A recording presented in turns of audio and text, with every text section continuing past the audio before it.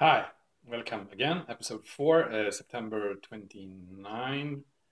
And we're having another week, of course, a little bit later this week because I've had some other background noises here, so I had to wait a couple of hours. And now on the I get some better lighting here since it's not morning anymore and we have a kind of a bright day today. So I wanted to mention from last week, we got that. I mentioned the SecT conference video, the conference talk that I had some comments about. So we saw the video, it was posted last week, and I updated my blog post about it. I don't want to get back to that again, but you can find the link somewhere here. And I finally landed my patch for the Firefox bug 939318. And I did a pretty lengthy blog post about it, explaining what it does. To put it really short, it is about discovering when the network changes while Firefox is running and kind of flush caches and react to the new conditions, so that kind of when you switch from one Wi-Fi to another Wi-Fi perhaps, or you switch on or off VPN or whatever, so that the network changes quite drastically. So the browser has to notice that and kind of flush DNS cache perhaps, and redo a few connections and so on. So I did pretty big landing of that for Windows only. There's been another follow-up bug called 1024614, which is for Android, and it's been landed too. So hopefully the Android browser is also better at this now. And I'm starting now to work on the Firefox OS and the Linux approaches to do the same thing, basically, since the underlying technologies that actually discover that the network has changed is pretty platform specific. So I had to kind of write the platform specific parts for each platform. I started with Windows and yeah, moving on from there.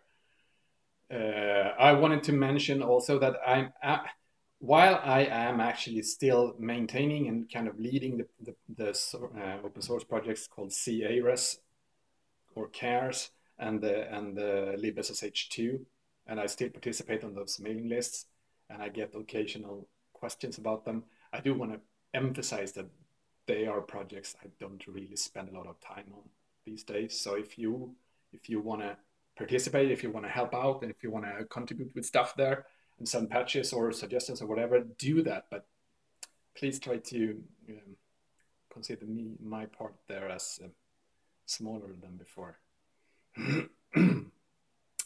Otherwise, in HTTP 2 land this week, as pretty much last week, and I believe the last week before that too, the discussion is pretty fiercely going on around the TLS requirements or not, or rather if HTTP 2 should put requirements on the TLS cipher selection or specification, kind of require that, yeah, you have to have this and this cipher suite to be able to speak HTTP 2 over TLS.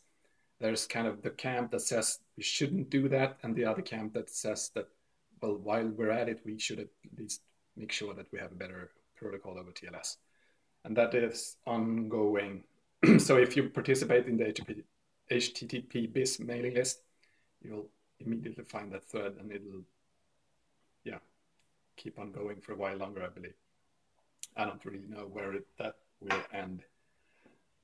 I wanted to mention that I spoke about the XBMC bug last week, about the libcurl had a very peculiar bug with XBMC. And we found it, we fixed it, and we have shipped a patch. I committed it to Git, pushed it to Git in the curl repo, and I know that at least Debian has already pushed out a new package of curl. I believe Arch Linux is where the guys found it from the beginning, so possibly they also have another release out or package out. I also kind of spoke up on the apps discuss mailing list within the IETF about the file URI spec. Some people are trying to bring up the old file :URI definition, how such URIs should be written, or how to do it and how to parse it. and that is a pain. It's not really been defined since RFC 1738, and since then it's been everyone has kind of made some weird ideas about it. In curl, we support file colon URLs. We have 9% of our users say they use file as a protocol. So I wanted to just mention what I think about that. I think we should make the URI spec more strict rather than trying to support everything that everyone has ever thought it should do. But we'll see. I'm not going to spend a lot of time on that. I think that's a Pandora's box. I'm not sure that people will actually want to spend a lot of time and waste energy on that. We'll see. Right, and I wanted to mention that the most popular page on the curl website, kind of interestingly, and it has been like this for several months, is the crcert.pm file, which is a file that we automatically convert from the Mozilla repositories. Is actually the crcert collection, the bundle of certs from all the CAs that Mozilla trusts, converted to PEM format, offered on the curl website. It's amazingly popular. It's being downloaded at the rate of about 600,000 or 700,000 times per month since a while back. I believe there is some tool or something that does this automatically. I don't think these are all humans just clicking on the link. Oh well, I've also kind of started, and not really made it public or official or really gone all the way yet, started to ponder about doing a curl t-shirt or possibly also some curl stickers. I want to do it, and I had some generous offers about sponsorship for this, but I don't know. I'm a lousy designer, so I really can't do this myself. But yeah, with some help, and I started to think about this, and then I have to make an effort to write up this and possibly have some contest or just ask someone. But if you have ideas, or if you have if you have any great design in mind, throw it in, and we might do something. I don't know. I also wanted to just like this before I sign off for this week, mention that please don't email me privately about my open source projects. I don't want to do it like that. I want to, when we do an open source project, we do it in the public, open source style. It's not my projects. I may be part of them. I maybe do a lot of stuff in the projects, but I want to do it in the public. So even if you know my address and everyone can find it, I want you to post your suggestions, ideas, questions, whatever, on the mailing list, so everyone can see and participate. That's the much better way to do it. And I know that you know it. And I know that mostly people do this to find a sure, oh, by the way, just a quick question. Can I ask you blah, blah, blah? But no, it's much better to do it in the public. Maybe I don't have to answer. Maybe I can answer and 100 people can read the response and all can appreciate it.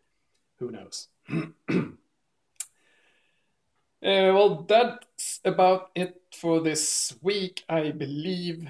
What's going to happen the next week coming up? Yeah, I'm going to work on this network change stuff for Firefox OS and Linux for Firefox. And in curl, I'm always in this position that I have a lot of ideas I want to do, and week after week I come up with myself not having done enough this week. So yeah, I have this constant nagging feeling that I'm not doing enough. So yeah, I have a pile of patches to review and comment on, and I have a lot of work to do, development work that I still have pending. Then there should be 2 stuff I mentioned before, and I want to really get on with that. But I'm going very long this week again, so I'm gonna try to cut it now. Any questions, feedback, whatever, ask me. The best way, of course, is to just comment on this video, and otherwise you can just do it somehow. Otherwise, you can find me on IRC or in Twitter or whatever. See you next week.